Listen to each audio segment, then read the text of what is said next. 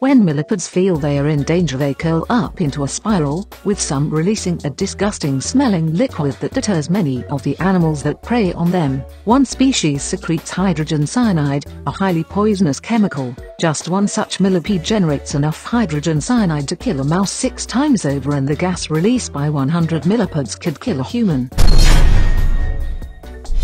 The hoatzin, also known as the stinkbird, is a tropical bird found in the Amazon and Orinoco Delta in South America. The stinkbird gets its charming name because of its digestive system. The stinkbird is the only bird in the world that lives almost entirely on a diet of leaves, using bacterial fermentation in the front part of the gut to break down the vegetable material, and because of aromatic compounds in the leaves they eat combined with the fermentation process, stinkbirds produce a highly disagreeable, manure-like smell. This skunk-like member of the weasel family will use a well-aimed, foul-smelling spray, much like the skunk, to deter any would-be predators. Some reports indicate that this secretion can be smelled up to half a mile away. The lesser anteater is regarded as one of the most foul-smelling creatures in the animal kingdom. Their pungent odor is about 4 to 7 times stronger than that of the skunk. It is possible to smell the lesser anteater up to 50 meters away. Now found in the wild only on the Australian island state of Tasmania, these creatures can give off a very powerful odor when under stress. This helps them to protect their environment, but when calm and relaxed they are not smelly at all. These furry, horned mammals that inhabit the Arctic produce a smelly musk from their urine. It is only produced by the males and is used to mark their territory during mating season. When marking their territory, a lot of the urine gets matted into the hair around their underbelly, giving them their distinctive smell, blug. Native to China, Korea, Japan and Taiwan, stinkbugs are now found in almost every area of the United States after being accidentally introduced. They get their name from the unpleasant odor of the chemical they produce in glands on their abdomen when they are threatened. Some species can actually spray the chemical several inches.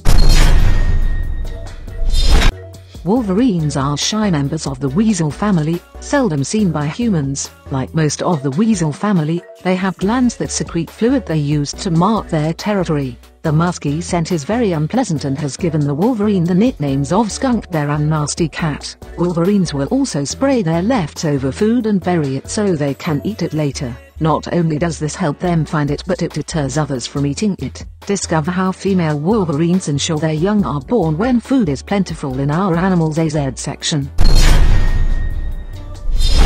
These beetles are most notable for the defense mechanism that gives them their name. When disturbed, they eject a hot, noxious chemical spray from the tip of their abdomen. The bombardier beetle stores 2 separate chemicals in its body, hydroquinone and hydrogen peroxide. Whenever it feels threatened, the chemicals mix with some special enzymes. Heat from the reaction brings the foul-smelling liquid to near 100 degrees Celsius and produces gas that drives the ejection. The bombardier beetle is able to spray up to 4 times its body length, and the damage caused can be fatal to attacking insects and small creatures and is painful to human skin.